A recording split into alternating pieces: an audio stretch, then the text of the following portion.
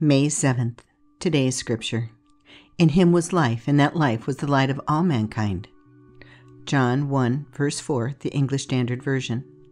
Today's guide. When preparing for today, think about the following.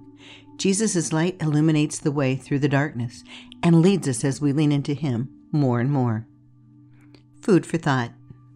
Today's scripture is powerful and speaks to the divinity of Christ and the light that he brings to humanity. We are reminded that Jesus is the source of life and the light that illuminates our path. His teachings, love, and sacrifice bring hope and salvation to all who embrace him. In the midst of a storm, it is easy to feel lost and hopeless, but we are encouraged to keep our focus on Christ. Through his teachings, we can find comfort and hope to navigate through the difficult seasons of life. We can find comfort in his kindness, compassion, patience, and forgiveness. These qualities can serve as a guide for how we should treat ourselves and others during tough times. Jesus' light illuminates the way through the darkness and leads us as we lean into him more and more. In times of hardship, we may be tempted to withdraw or become consumed with our own struggles. However, as followers of Jesus, we are called to let his light shine through us, even in the midst of adversity. By loving and serving others, we can be a beacon of hope and inspiration to those around us who may be struggling to find their own way. Despite the storms of life, we have access to the source of life and light through our faith in Jesus Christ.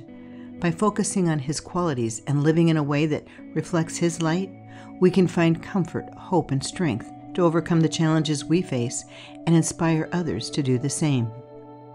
Gratitude. The ability to find gratitude in all that God has blessed us with, despite how difficult things may seem, is an incredible blessing. Sometimes gratitude can come so naturally to us, especially when life is going so good or easy. However, sometimes gratitude is hard to find, particularly after loss, a disagreement, or just feeling like you barely are able to hold your head above the waves of life. Either way, this does not change our need for gratitude in all that we do. It gives us the ability to find joy and thankfulness for everything God has done, is currently doing, and will do in our lives. Today, what ways can you cultivate an attitude of gratitude for your life?